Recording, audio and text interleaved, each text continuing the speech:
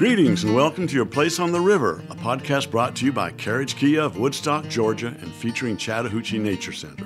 I'm your host, Larry Stevens, a naturalist here at Chattahoochee Nature Center, where our mission is to connect people with nature. CNC is a private, nonprofit 501c3 organization supported by our members, community at large, and listeners like you. To learn more about Chattahoochee Nature Center, visit chatnaturecenter.org. To comment on this podcast, tweet us at CNC Nature and use hashtag YPOTR.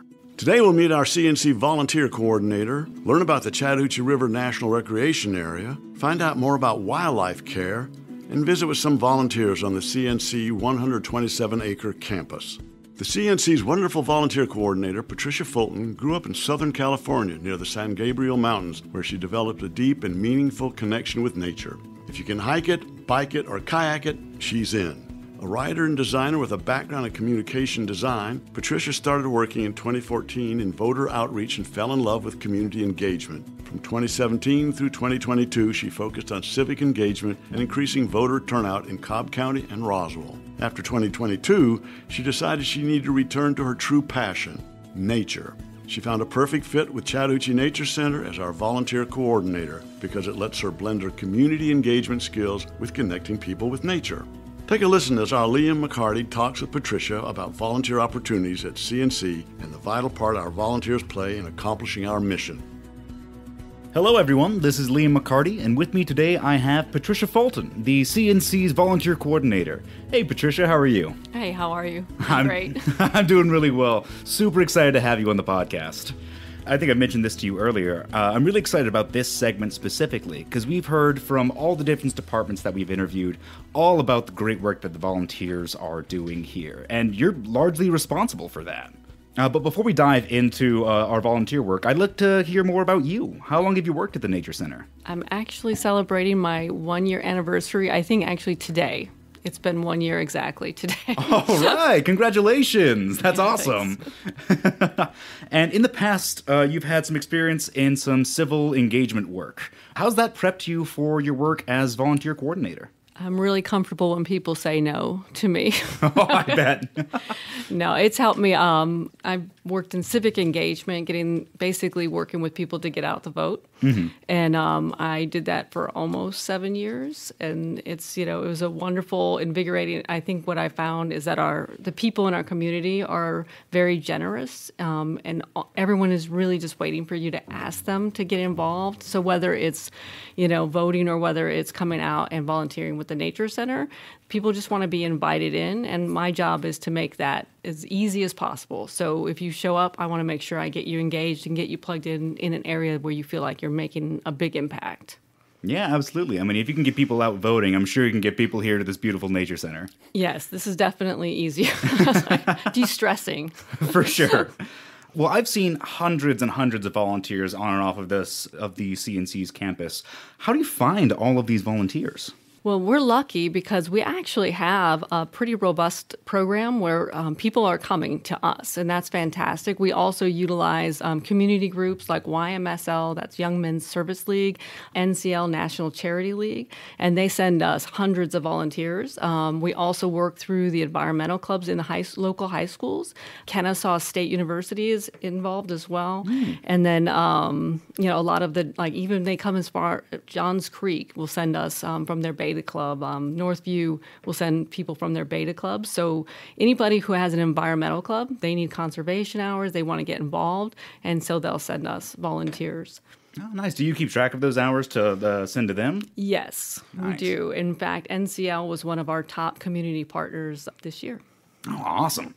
And just from that large database that we had, yes. The people coming from different schools, getting required hours and whatnot, how many volunteers would we get yearly?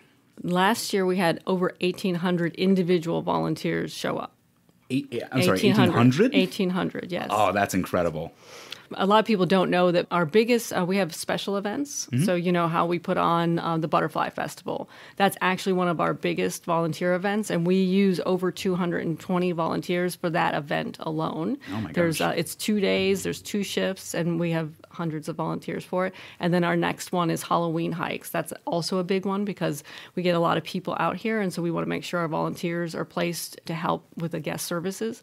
And that's almost 200 volunteers for Halloween hikes. Oh, that's awesome that those people are just willing to get up and out here. Yes, and well, speaking about getting up, some of the my favorite volunteers are the ones who come out for our road races, because our possum trot in that one, they get up and they're here by 5:30 a.m.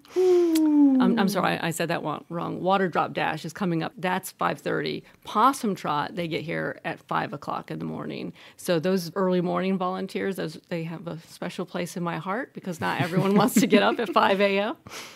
For sure. I know I'll be getting up at 5 a.m. for those events. Yeah. I work rentals and special events, Yes, so you do. I work with you a good bit when you bring some volunteers to help us out. It's always good meeting them and seeing their point of view, just come either for, again, hours or for a required event, or just because they find it in their heart to come out. That's right. And I mean, I'm just going to go off topic here a little bit, but one of my favorite things when we just did our first volunteer orientation for 2024, and fantastic group of people that are going to be coming in.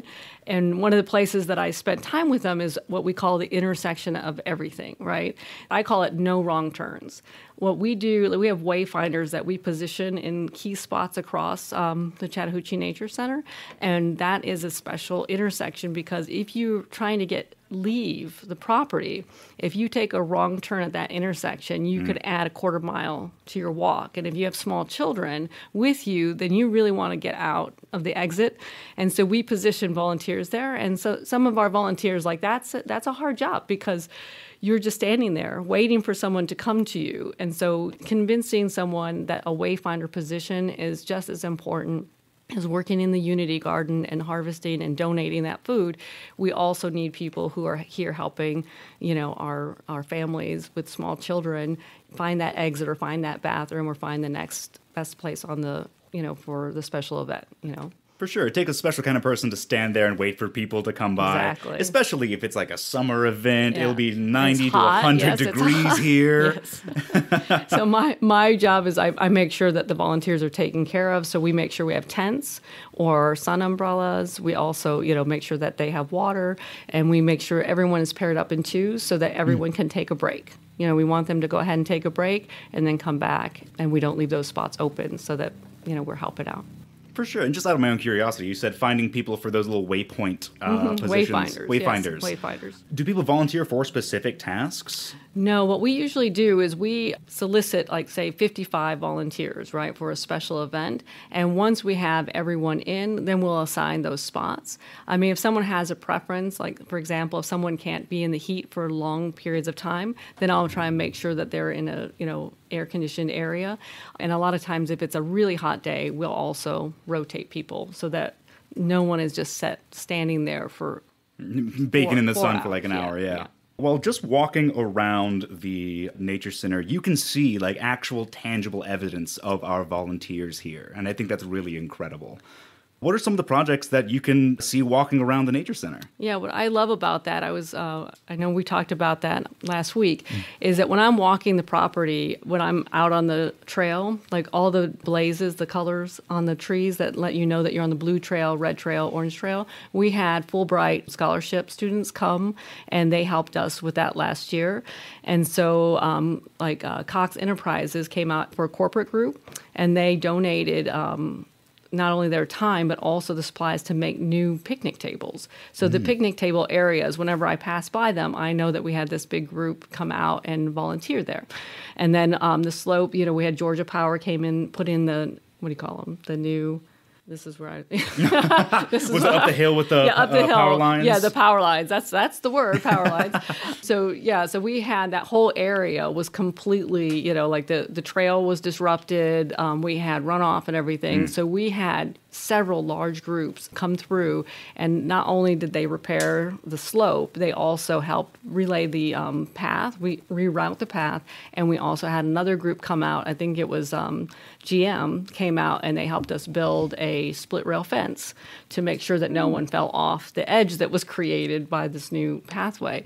So that's a wonderful, every time I'm out, I see these little projects. If you go out by camp, by the pool, the lifeguard stands, those were built built by Mercedes-Benz volunteers. Oh, cool. I didn't know that. Yeah. All And right. then we have Home Depot. It actually says Home Depot on the shed, but Home Depot comes out and they do work for some of the Kingfisher projects as well. So that's what I love about, we have those corporate group volunteers. We also have individual volunteers. We have, special events. We have weekly volunteers who come to the Unity Garden and to the greenhouse. And then we have long-term volunteers who have been here, 30 years. So our volunteer program is more than 30 years old. And so most of my volunteers have actually been here way longer than I have. So Since the start. Yeah, That's awesome. and I love getting to know them because, they know so much more about what it means to be part of the CNC family. Yeah, absolutely. And it sounds like they're coming from all corners of the Yes. Atlanta metro community. Yes, and multi-generational. We have, our youngest volunteer is usually 12 years old. We do make exceptions for, say, like Girl Scouts or Boy Scouts. So if someone's working toward a badge, we'll make exceptions to, as long as they have a guardian or parent or a scout leader with them. But usually our youngest volunteer is 12, and it goes all the way up through every age imaginable. So That's incredible. Before we close out, I want to tie it back into our mission statement here at the Chattahoochee Nature Center, and that is connecting people to nature. And in your own words, I'd love to hear about that from the perspective of volunteers. Well, I think that for the way you connect people to nature, is you get them to fall in love with something. And I think when you ask them to come out and spend some of their time and their own sweat equity, that they become attached to something that they're helping to maintain.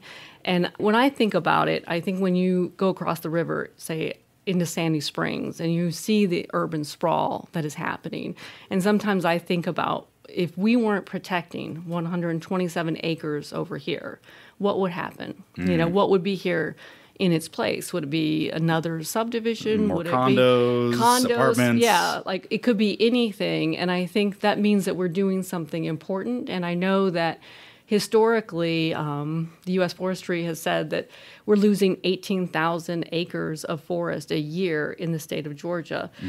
So when you compared to that, protecting 127 acres is more important. Yeah. And so I hope that I know the staff does, when every single person that a volunteer encounters when they're on the grounds, I think really loves the Chattahoochee Nature Center and what we're doing here. So I think that brings them in, and I think that we call it a gateway to nature. It's just one of those things, and you can see, because our volunteers have been here for 30 years, some of them, that how important this mission is to protect this place and also to connect other people with nature so that we can continue that foundation of bringing more people in and protecting that thing that they fell in love with. Yeah, absolutely. It's almost like a sense of pride from the volunteers because they've worked here for so long, and it's still here. These 127 acres. 127 acres. Yeah, as Atlanta keeps growing and growing and growing, this will always be here. Yeah. And I want to mention, too, just because I know that Larry is here. So Larry has been one of our longest volunteers as well, and he also leads our habitat restoration projects throughout the year. And outside of Unity Garden, habitat restoration is one of our top volunteer destinations.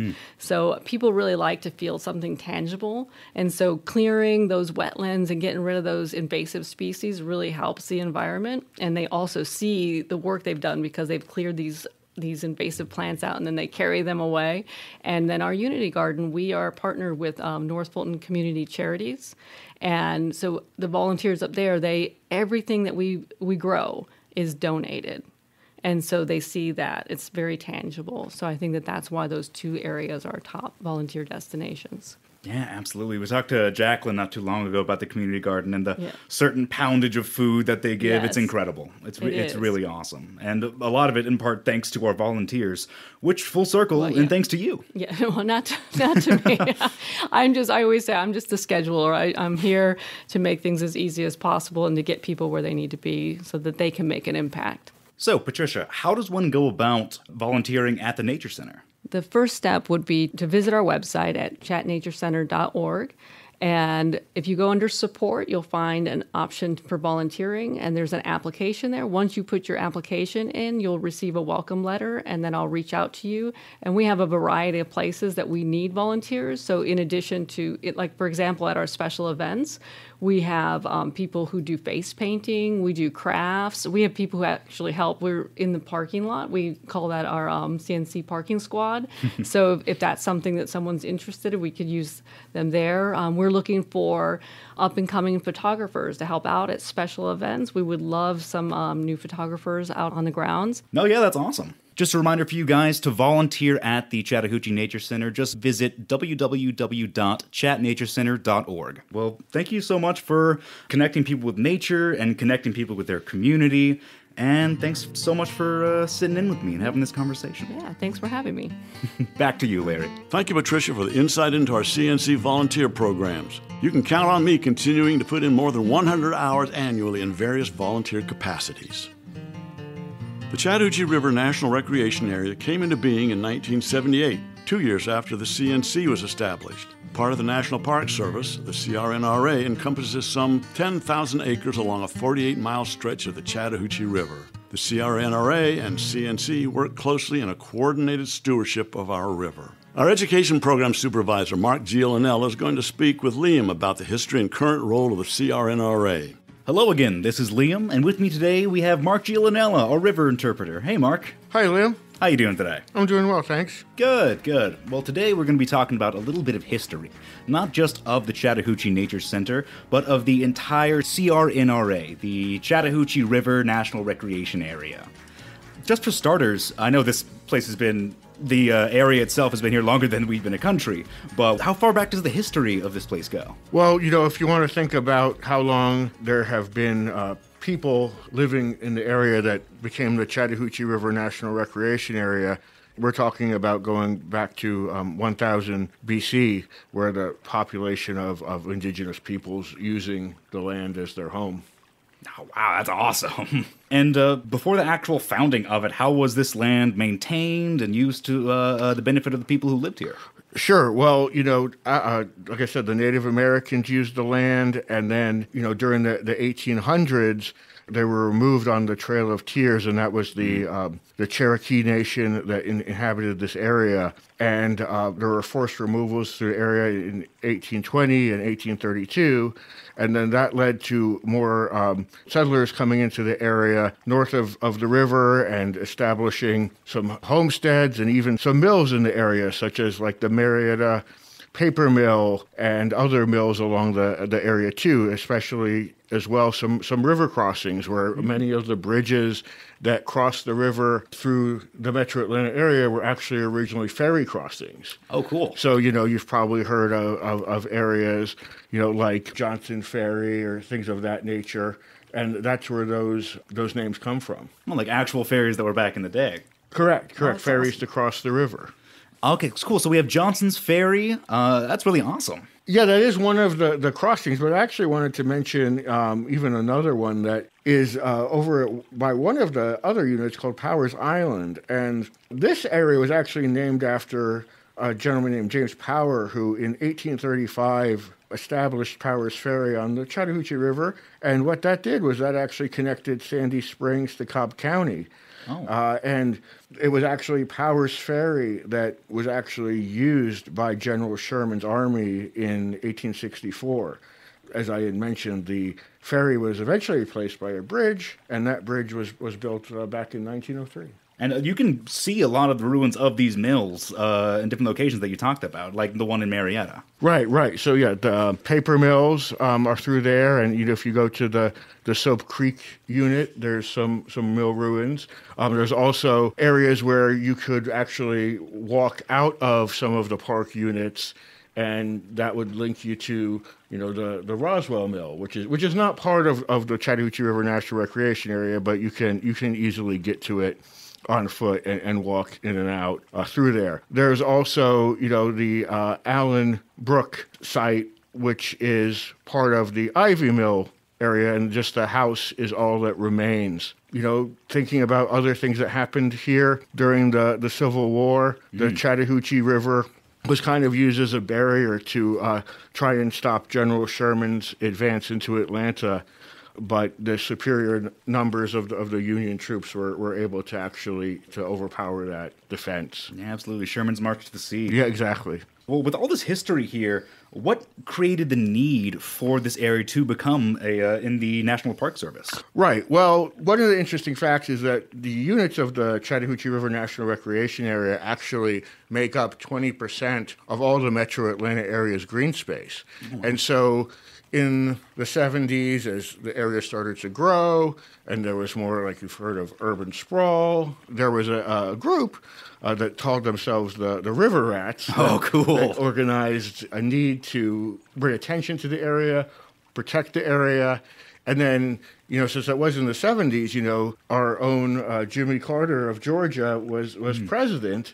And in 1978, he was able to designate the area to be the Chattahoochee River National Recreation Area. Okay, so those river rats, President Carter, they were all crucial for this place to become, or for this place to be inducted in the National Park Service. Right. It was formed as a unit of the National Park Service, and it's really very interesting how when we think about the Park Service, right, National Park Service, many comes to mind are places like Yellowstone, Yosemite, Zion, some of those large parks that all immediately think of. But, the National Park Service right here in their unit here in 2020, it was the 16th most visited national park.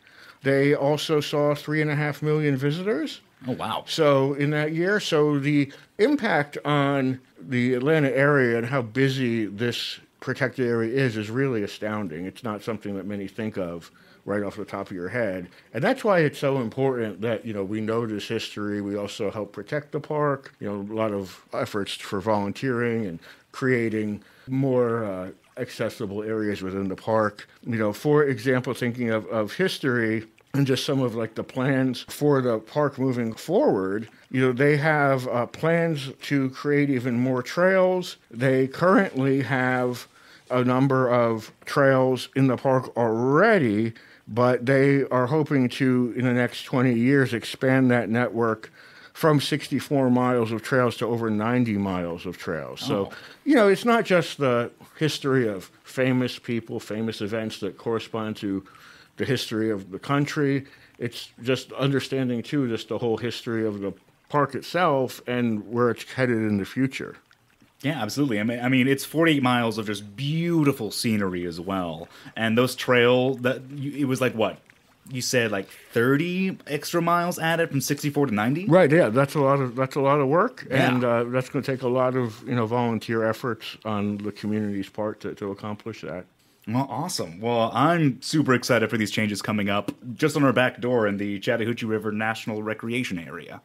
Ooh, that is a mouthful. Thanks so much for talking with me, Mark, and sharing some history. Sure thing. All right, back to you, Larry. Thank you, Mark and Liam. Dealing with injured wildlife can be fulfilling and rewarding, as well as complicated, heartbreaking, and exhausting. While some of the work our CNC wildlife team does is very clear-cut and straightforward, there are also many nuances and gray areas that can complicate issues. With that in mind, there are several actions and behaviors that the general public can do to ensure wildlife safety should they find an animal they believe is in need. Here's our wildlife rehabilitator, Jeremy Maniapanda, to discuss this important subject with our Liam. Hello again. This is Liam, and with me today we have Jeremy Maniapanda from our wildlife segment, here to talk to me about wildlife philanthropy and the best intentions in wildlife care. Hey, Jeremy, how you doing today? Hey, Liam, what's up? I spoke to Catherine Dudek, our wildlife director here, a few episodes back. We spoke about just the clinic in general and how it really takes a special kind of person to do this job. I mean, she talked about how many hours you guys put in, how much of your time goes into it, and how much of yourselves you really put back into this clinic and honestly the ecosystem. Yeah, without doubt, without doubt. One of the big things that people don't oftentimes really consider with us is that animals don't celebrate holidays. They don't care that it's Christmas or Thanksgiving or that it's the 4th of July. So they still need their food, they still need their medications, we still got to work. So we are here every single day of the year, no matter what, one of the members of our staff. So it's certainly a commitment, but there's a lot of fulfilling points of it too, as well. Yeah, I could imagine. So you get a lot of animals in at the wildlife clinic, dozens and dozens of them, and most of them aren't in the best shape. unfortunately. What kind of complications do you face when caring for these animals? Yeah. So that's one of the hard parts that we have, is that no one brings us a healthy hawk and it's like, hey, check this thing out. It's awesome, isn't it? We get animals that are injured, and they're injured so severely that pretty much anybody can get them contained into a container and bring them to us for care. So we don't see the animals in their best shape for sure. And probably one of the biggest hurdles we have when we're rehabilitating them is that we don't speak their language and they don't speak our language. Mm-hmm. So we have to try and figure out what's wrong with them. And that's even complicated a little further with wild animals, particularly birds, as it turns out. When your dog gets sick, you can kind of tell. You could see their behavior changes a little bit. They may limp, they may cough, they may seem a little more depressed or lethargic. We don't have that type of history with the animals that come in here, so we have to kind of guesstimate that they're doing poorly or doing okay and are alert and are depressed or are lethargic or they're in shock or you name it. There's a lot of intuitive processes we have to go through in order to figure that out. And kind of backtracking a little bit, we mentioned that they're wild animals, which makes it a little harder. Wild animals, by design, if you will, are programmed to hide their illnesses, particularly animals that are going to be prey. Because if a wild animal shows that it's sick or it's injured and it slows down and it starts limping, those predators are looking for that type of thing. So they'll cue in on that animal and they'll aim for that animal first. So when these animals become sick, they don't show it to us. They don't say to them, us, hey, I feel a little cough today. Hey, I'm feeling a little bit under the weather. They hide it and act normal as long as they can. So usually when we start seeing symptoms, it's sometimes even too late. So it's a really complicated matter of kind of trying to solve a puzzle with your eyes closed. Like I said, when we get these animals in, you got to think that someone who's got no experience with wildlife whatsoever was able to catch them, contain them, put them in a box, and get them to us. These animals are in pretty tough shape. So we're certainly start behind the eight ball, so to speak. For sure, yeah. The untrained eye, even seeing that it's sick, is an issue. Absolutely. Well, again, you guys see dozens and dozens of animals here with a slurry of different reasons as to why they were taken to the clinic. What would you say is the most common? Oh, that's a tough one. We get a lot of reasons. Unfortunately, almost all the reasons the animals come in are human-related, so to speak. And it may be active, it may be passive, and I guess I'll explain that a little bit. Probably one of the most common incidents we get are car strikes, where these animals are hit by cars. These animals don't realize that roadways are dangerous. Yeah. It's just another thoroughfare for them. So they're going to get on the road, they're going to try and cross the road. For example, turtles, box turtles. Most people see box turtles crossing the road. Box turtles do not understand that car coming down the road can easily kill them. They just are trying to cross that pathway.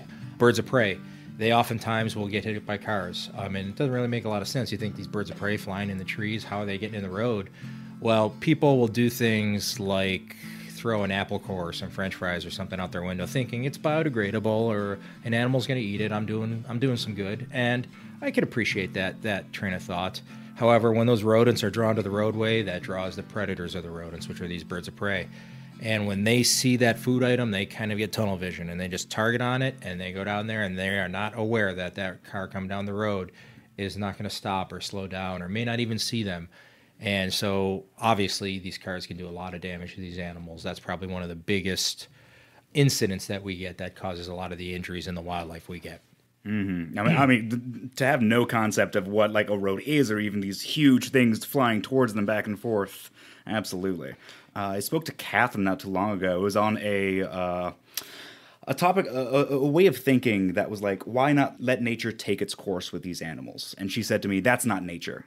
Car strikes, that's not nature. Like any like human interference, that isn't part of the whole cycle. Absolutely correct. So you really need to differentiate the difference between human interaction or human involvement and natural causes. A turtle laying 30 eggs and having 30 baby hatches and having only 2 of them make it to adulthood is nature, because those juveniles that may not survive feed other animals, and that's a part of the natural cycle. However, a turtle crossing the road and getting hit by a car is not. It is a very, very artificial interaction with a human event. And of course, humans are part of nature as well, but we have to separate those two when we're considering it. Even things like one of the box turtles' big problems that we get from them is they get these infections in their ears and their eyes, And the primary reason for it is they're walking across people's lawns that they spray pesticides on the lawn to try and get rid of the crabgrass or the insects that may be breeding in there, not thinking that that can cause a definite harm to the wildlife.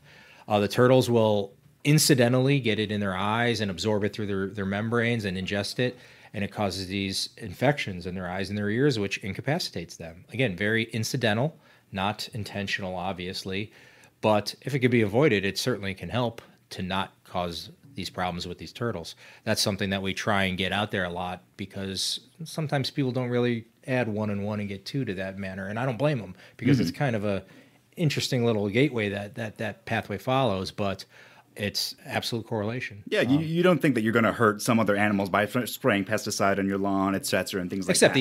Like you think, okay, the pesticides are going to get rid of the pests, but you don't think about the collateral that may happen with it. And we see it, and we try and inform the people, and that's basically, all we can do is try and help the animals along the way, and then actually try and help educate people, which is remarkably very effective. A lot of people, once they realize, hey, this action I've been taking, which has been incidental, is actually causing harm, the light bulb goes on over their head. Oh, yeah. And they swear up and down, I'm never, ever going to do that again. And I believe a lot of them, it's pretty profound.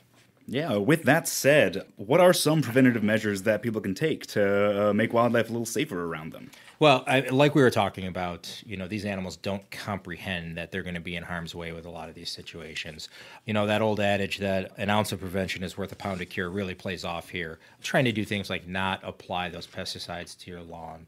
If you're driving along and you see a turtle in the roadway and you think it's safe, obviously you need to keep yourself safe and the people around you safe. If you could pull your car over to the side of the road and move that turtle in the direction it's going, that's going to help it off that roadway and out of harm's way. You got to make sure you're going in the direction it's going, though. If you put it on the side of the road it came from, as soon as you leave, you've actually increased the chances it's going to get hurt. As soon as it leaves, doubled it. Yeah, so make sure you do that. One of the probably lesser known risks that people put out that may put wildlife in harm's way is garden netting. They put it around their decorative gardens or their vegetable gardens or something to keep out the rabbits and the deer and things like that. And that netting causes a lot of harm. Snakes get caught in it very, very readily. And as it constricts on them, they try and escape it a little more, and it just cuts right into their body. Snakes are an incredibly valuable part of the ecosystem. And without them, there'd be a lot of other problems that you just don't want to have. A lot of rodent overruns, things of that nature. They serve a very critical part of the ecosystem. So things like that, not using that garden netting, would be a huge, huge benefit. Using other methods, there's automated sprinklers or motion-activated sprinklers to keep the predators away, or a little more robust solid netting rather than that monofilament garden netting. The really thin one that they can just like squeeze through. Okay. Yeah, it's made to be invisible and not visually intrusive, but it's catastrophic for these animals. So trying to limit that type of thing. Two of my pet peeves for what people can do. First thing is poisons. When people put out poisons for animals, poisons are just horrible, horrible things. Even for the target animals they go after, they just cause terrible problems inside the body and cause a very painful, slow, problematic death for these animals. There's so many more appropriate and more humane ways of handling that. But even with that, if a rodent eats a mouse poison, let's say, and then goes out in the field, and then that hawk eats the rodent, it has ingested that poison. That has this cumulative effect as you go up the food chain. A lot of people know that a lot of seafoods you want to be careful of because there's certain toxins that will build up in tuna and in things like barracuda, things of that nature. Same principle applies here, except we're obviously not eating these birds, but it can easily cause them irreparable organ damage, which is catastrophic, obviously. It goes back to like the pesticide thing we were saying. We don't think it has those kinds of consequences, but... Absolutely right. So there's things you could do for rodents. You want to don't offer them food. There's ultrasonic repellers that just emit a noise that will try and keep them away. Oh, cool. There's non-aggressive methods of handling them. Probably one of the best methods, though, is just to welcome their natural predators. Welcome the snakes, welcome the hawks into your yard. They're going to keep those rodents in check. The other thing that I really wish somehow in my deepest dreams they get rid of and make illegal at some point are sticky traps. They're glue traps that you put on the ground. Sometimes they're for insects. They are the definition of an indiscriminate killer because whatever gets stuck in them is probably going to permanently be stuck in it until it dies or someone brings it to me and I can get it out. And we've had so many cases of people bringing us animals, even animals we don't work with under the purview of our license, songbirds. that are stuck in these glue traps that it's just incredibly stressful. If they're lucky, they're still doing well and we can get them off and get the glue removed from them and get them released. If they're not, they just die a very, very painful, long, prolonged, scary death. We got a glue trap in maybe about 1.5 years or 2 years ago that had a king snake on it, an eastern king snake, which is a great native snake. They actually eat venomous copperheads. I mean, I don't even know how to express the value of an animal like that. It had an eastern king snake on it that was still alive, thankfully, and it had 19 native lizards stuck to it, in addition to about 1,000 little bugs. This thing was just there for so long in someone's garage.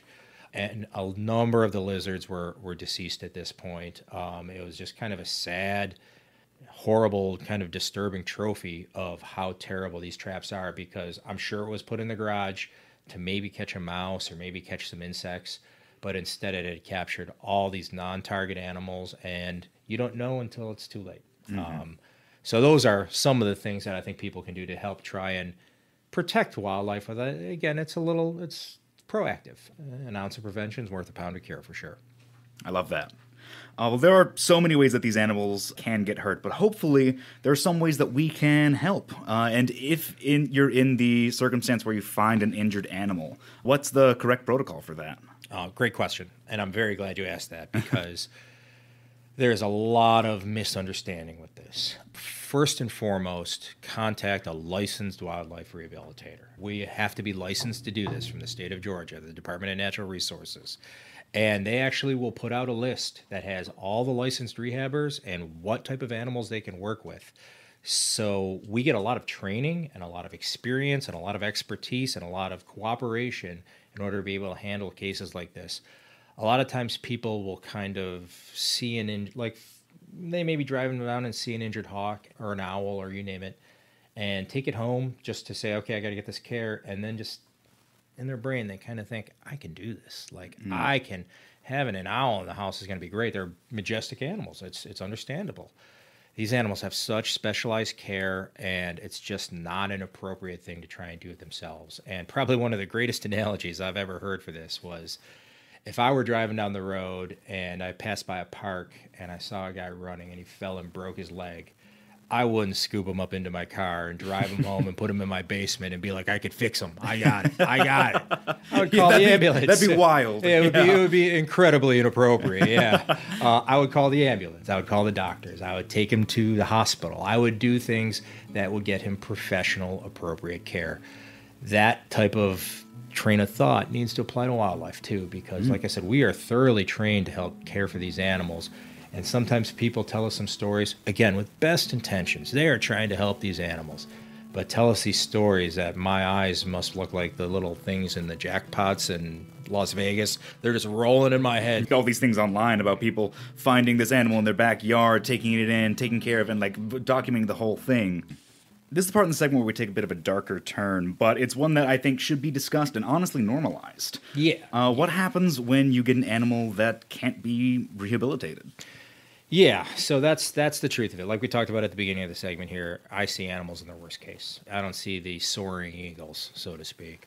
I do, but not in my hands, Sometimes animals sustain injuries that we can't help them with. We have an interesting requirement for our licensing that our job is to take in wildlife if we can rehabilitate it so that it can be released to the wild in its natural state. That means being able to move around normally, evade predators, get food, and in the perfect world, reproduce, pass on its genes.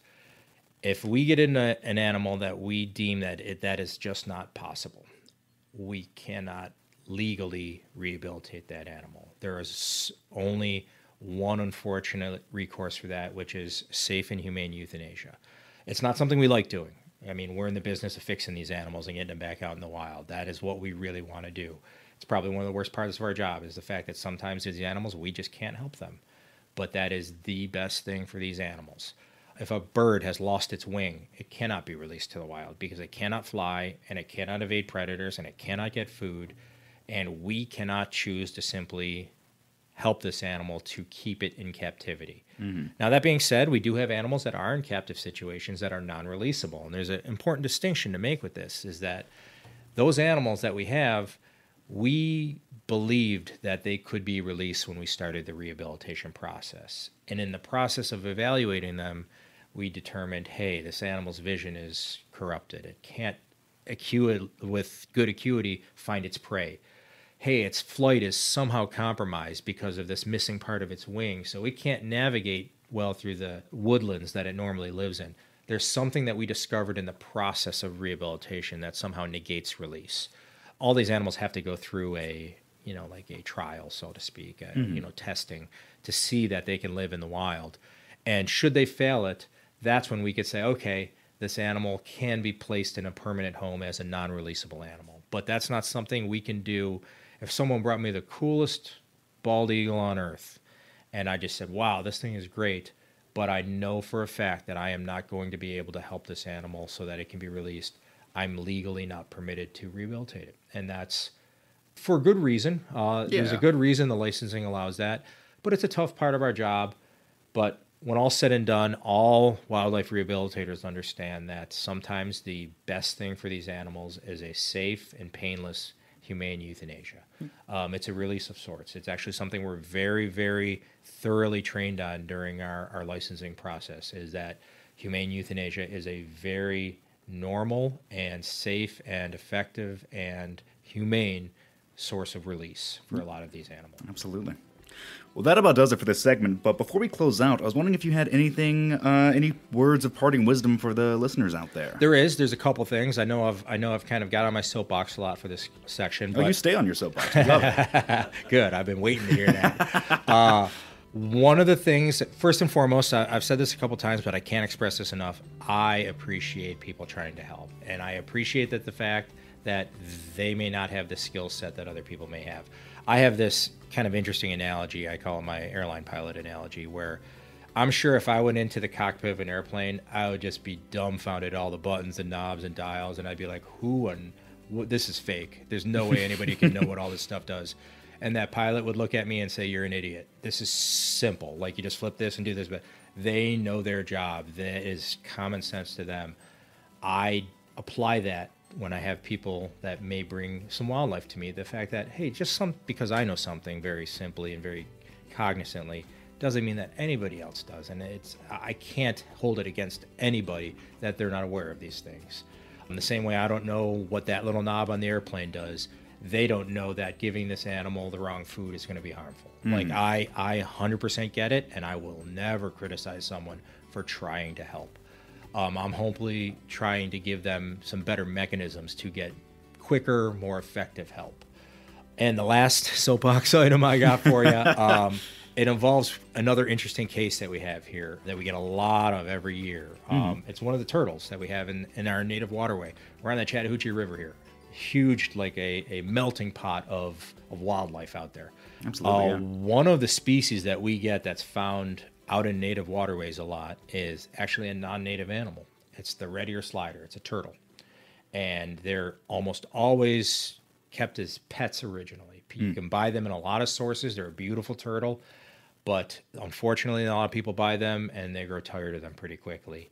And when we're lucky, people contact us and say, hey, I have this turtle. I don't really think I could care for it anymore. We're able to bring in that turtle, get it rehabilitated to be released in its native range, which is not here in Georgia. It's the only non-native species we work with here at Chattahoochee Nature Center in the Wildlife Department. They're native to the Mississippi River watershed. Okay, yeah. So we're able to rehabilitate them, and then through cooperation with other wildlife organizations, and sometimes us just getting on the road and driving for many hours in a day, we hit that watershed and we're able to release these animals once they pass all our trials. Awesome. Hopefully with all the stuff that all the belly aching I just carried on about over the past, we can get some people on our side of the fence where they're thinking in the wildlife aspect. Again, not even maliciously, not even intentionally trying to do things that might not be great, but hopefully now it's in their mind and they can move forward. And maybe next time that company calls to spray their lawn, they say, no, I don't want that anymore. Or when they're putting the garden netting out, they think about it twice. Or when they're driving down the road, they say like, hey, I'm going to be a little more vigilant. I'm not going to throw my apple core out the window, because that's going to just cause harm when all's said and done. If we get one person to do that, that's okay in my book. Yeah, absolutely. Again, with the best intentions, but now educated, they can contact you or other rehabilitators. Absolutely. Rehabilitators. And even with that, just, hey, I see a baby owl in the tree. I think he's probably okay. A lot of times, and I hope everybody does this, if you see a baby owl in a tree, watch it from a distance. I would bet you're going to see mom and dad come down and feed it, which is even cooler on top of cool. Like, I bet. The fact that you get to see that. Check up on the trees for the nest. You may see its siblings. You may see that nest, like the actual nest. There's a lot of cool things you can just observe just from a distance without actually involving yourself in.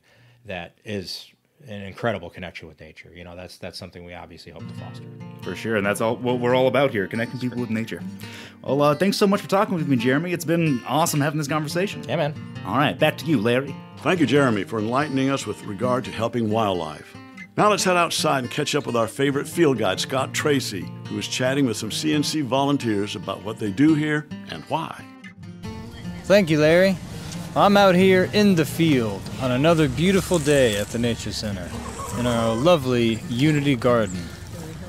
This garden donates, on average, hundreds of pounds of produce to a local food shelter and attracts dozens of volunteers to come spend their mornings here, and it's easy to see why. Today, I'm going to plant myself among some of our regular volunteers and see what it's like to help out a little. I've covered myself with dirt to fit in and stay cool. Let's hope I do, lest I get labeled a weed. Let's go! Well, I've made it to one of the gardening beds. Hello, ladies. I'm prepared to take up the gardener's kneeling position. I have my trowel in hand. What else do I need to get started here? Here's some soil-free. Oh yeah, we need that. Well, here, if you'll get a bucket, I'll give you half of this. Okay. We're putting soil-free in every hole, you know. Well, I got a little excited there, didn't I? Well, you could scatter it around the outside edge. Yeah, and it'll water in. We're going to have 20 pounds of soil-free, 20 bags of soil-free this year, so she wants to use it up. Yeah, I guess that stuff's been a real change up here. It's a huge booster in growth. That's awesome. You're staggering them, right? Yeah. Like 4-3? Staggering them. Cool. Well, it's 5, 4, 5, 5, but I ran out, so... Okay, I see. I see. This is a runt if I've ever seen one. I would say a blessing over that one. Grow and be pak choi. Okay, so that's what this is? This is bok choy here? I think this is pak choi, which is... Oh, with a P. With a P, which is smaller and different somehow, but I don't know the difference. Right. It's the same. Not all seedlings are created equal. No, but you know what? It's the little pak choi that could. What kind of lettuce is this? It's purple. Red lettuce. I mean, it's red. Red lettuce. Nice. So, you've been here a while, Marion. How did you get started here? My husband and I moved to Atlanta in 75. Wow. And the Nature Center was just opening. And we kind of got in on the ground. We didn't really volunteer or anything, but we were like, this is a cool thing. And we came out here all the time. And it was kind of like a cool place for us. And for my birthday one year, he gave us shrubbery with my name on it. And it's still down there. Plant it here. Oh, I got it. And so then, fast forward, my husband dies 5 years ago. And I came to the Nature Center. I just didn't know what to do, so I thought maybe I can be of some help here. And I volunteered for everything. And this is where I wound up. Yeah. And it's just the best thing because I've got friends and all. But I really liked it, but I thought, well, let's just see. I was just going to do one day, and let's just see what else there is. And so every time they send out a volunteer thing, like hand out T-shirts or address envelopes or whatever at a festival, I did pretty much all of them. I was like star volunteer that week because I did a little bit of, that year, did a little bit of everything. Yeah, so then I decided, this is what I want to do. And so it's coming every Tuesday. And then it got busy. COVID, the weeds got ahead of us, and so we started coming on Thursdays, and that was supposed to be just a temporary thing, but you know how that goes. Right. Yeah, once we convince the volunteers to start coming, they don't seem to stop. I don't know, it's just a special place, and I'm just glad to be part of it.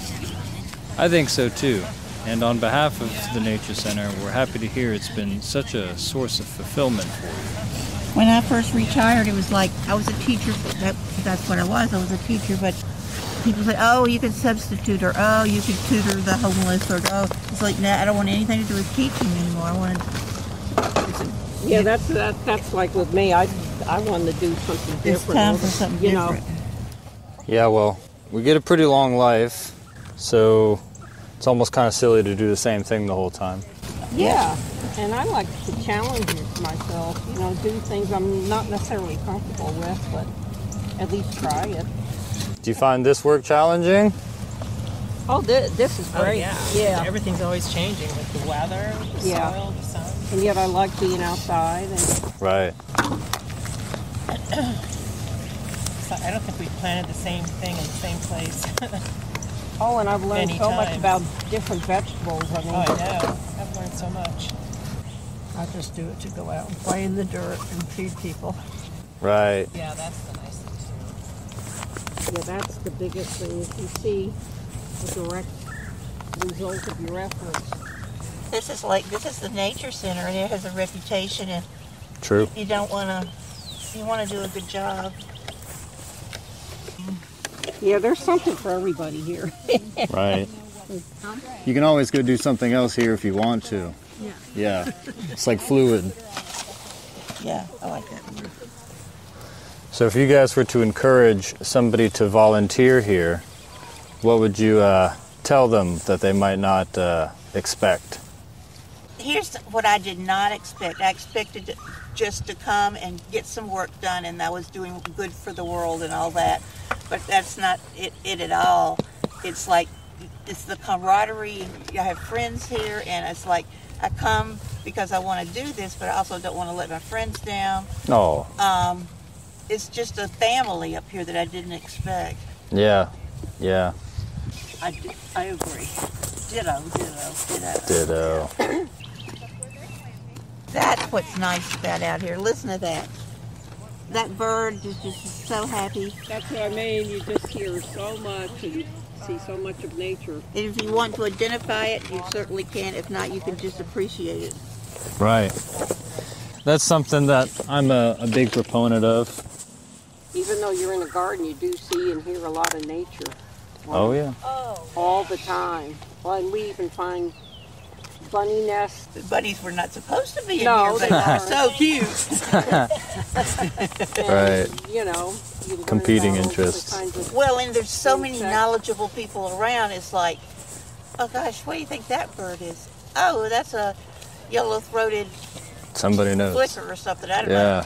And I mean, you just learn all this stuff about plants and animals, and interesting about nature. Because there's a lot of experts around here, and if I don't know, somebody else knows, or if they don't know, we go ask Henning.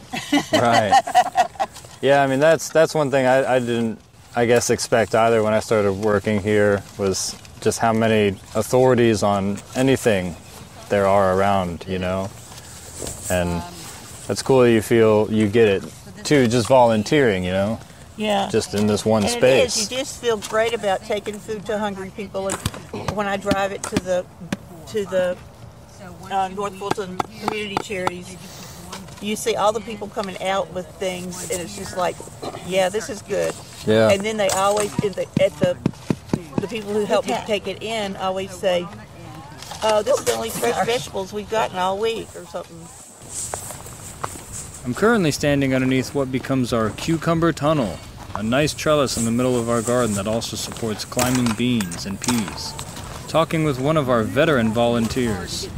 So tell me, how long ago did you start volunteering here? I've been here 10 years. Okay.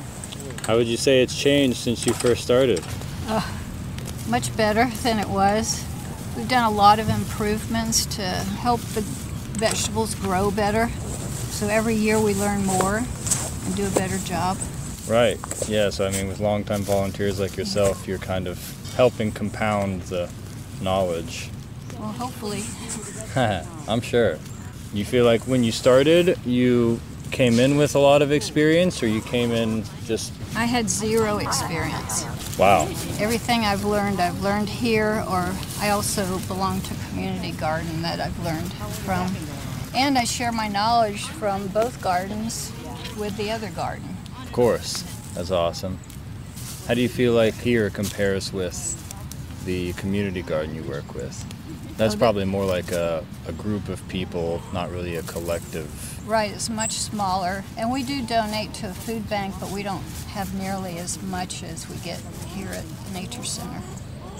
Is it a similarly sized garden? Oh, no. Okay. No, it's about maybe a 1/6 the size of this. Yeah, this is kind of a very large operation. Well, that's cool. It's good to know that you didn't feel like you had to know something before you came here.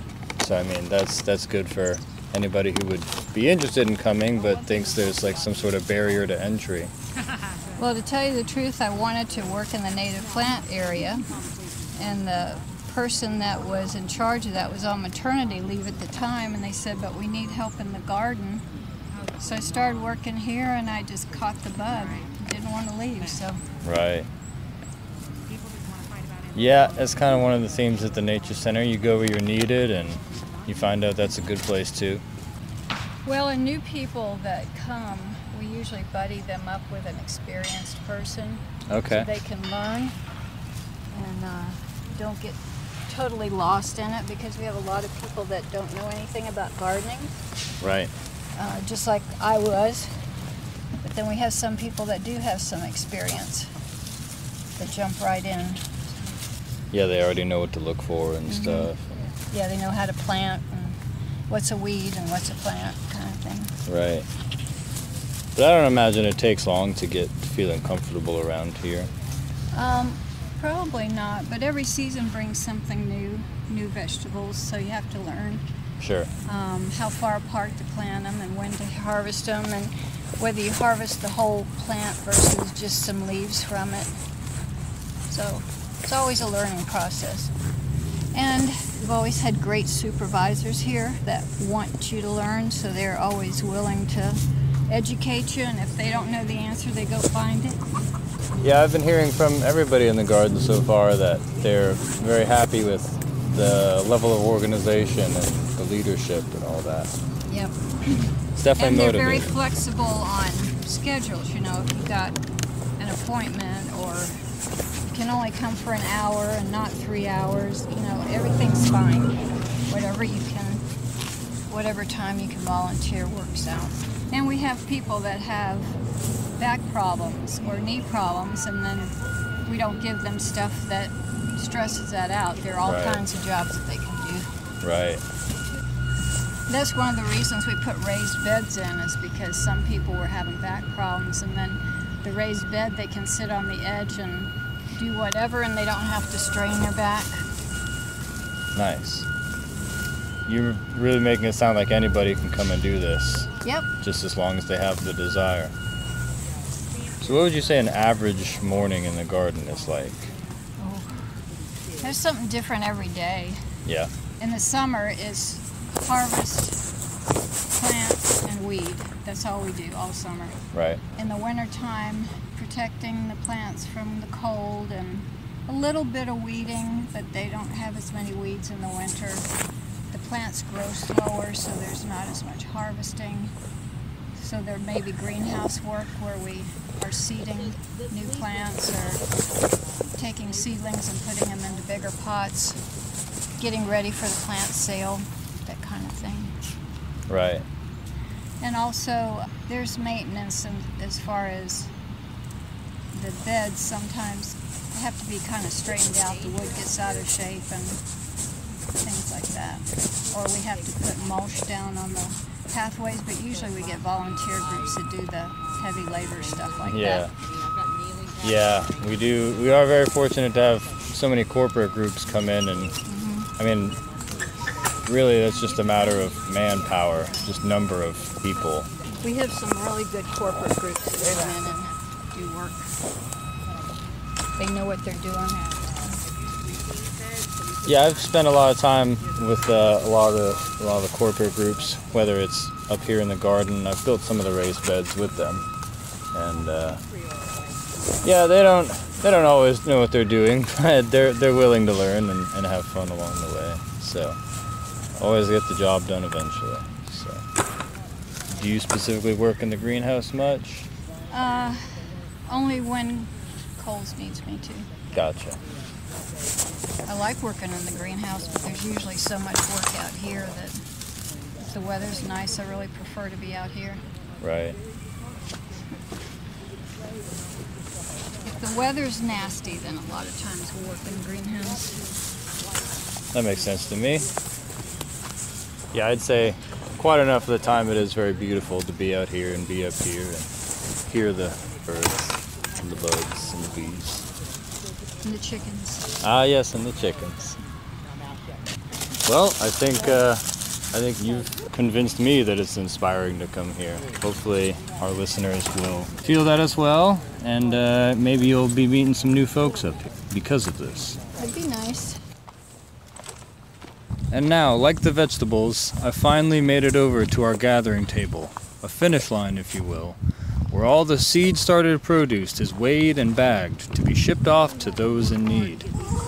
Standing here with me is one of our newer volunteers, but certainly recognized, having received last year the title of the #1 horticultural volunteer. Wow. How does it feel to be bestowed such a title? Because I come here Tuesdays and Thursdays. Mm-hmm. So, I guess it backs up the hours. Yeah. A few of you come Yeah. Tuesdays and Thursdays. And then Wednesdays I come. Oh, and then Wednesdays too. Okay, with Henning. All right. Well, that wraps up a lovely morning in the Unity Garden with some fantastic volunteer testimonials. Garden clippings, shall we say. I hope to make my way back up here soon and see some new faces. Perhaps those of our listeners. For now, back to the studio. Okay, that's it for this episode of Your Place on the River, which is brought to you by Carriage Kia of Woodstock, Georgia, and features Chattahoochee Nature Center, where our mission is to connect people with nature. Remember, to learn more at any time about Chattahoochee Nature Center and what's happening here, please visit chatnaturecenter.org. That's CHATT naturecenter.org. We also invite you to share any questions, suggestions, concerns, or compliments about our podcast by tweeting us at CNC Nature and use hashtag YPOTR. This podcast is a production of BG Ad Group. All rights reserved.